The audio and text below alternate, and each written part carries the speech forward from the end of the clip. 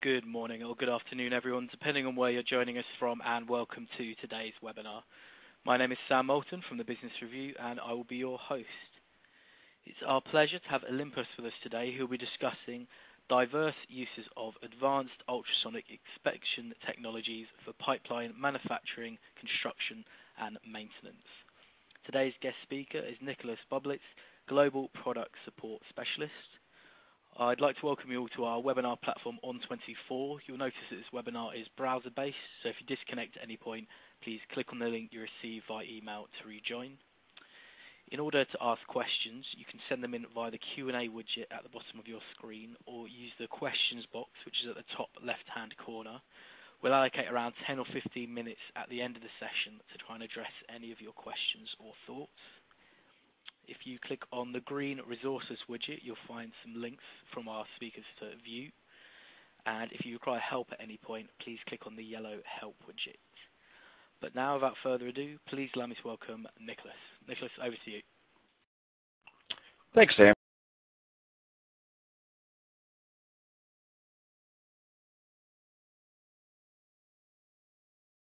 I also want to echo the welcome Sam put off on behalf of Olympus. We know it can be quite hectic to join these live events, but hopefully you enjoy it. So we have about 45 minutes for the main content, and we, as you can tell by the title, have a pretty diverse, broad subject matter. So the real goal here will be to give some basic introduction information about all the different levels where advanced ultrasonic equipment is used along the pipeline manufacturing, construction, and maintenance process, and then pique your interest. And there's plenty of other resources that we can go to for more in-depth information. So without further ado, we'll go ahead and get started. So we look first just to give everybody kind of a very basic understanding of basic ultrasonics, because we have a very diverse crowd of different knowledge bases, I'm sure.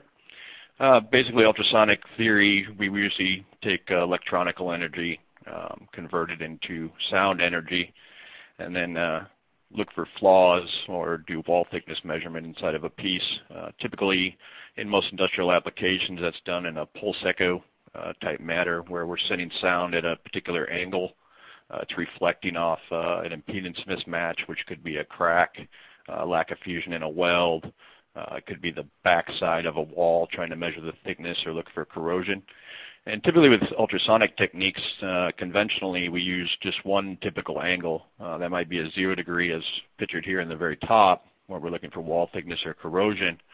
Or it might be put onto a ultrasonic wedge or shoe, where we can actually generate an angle. But the basic properties are the same, usually with two different types of waves, longitudinal or shear wave. More different types of wave exist, but for most of our industrial NDT applications, this is usually what we use in the field.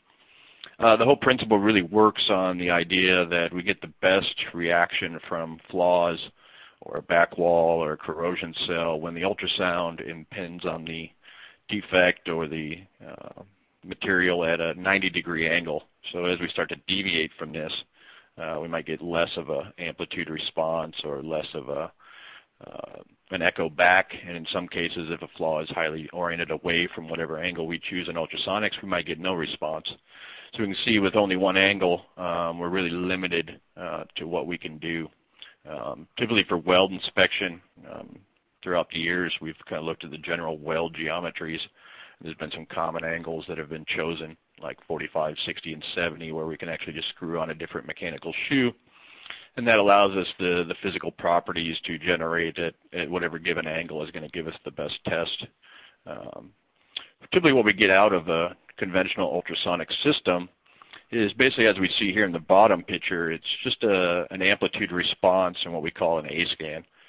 Different ways to display this on a gauge, but typically with this we'll be able to get our amplitude response to determine the severity and also do some general sizing. Different techniques exist to be able to tell the depth. But unless we're doing a very high-end mechanical system, there's a lot of mechanics and full automation, we don't have a lot of good picture or representation of the flaw. It's really based upon the person doing the ultrasound.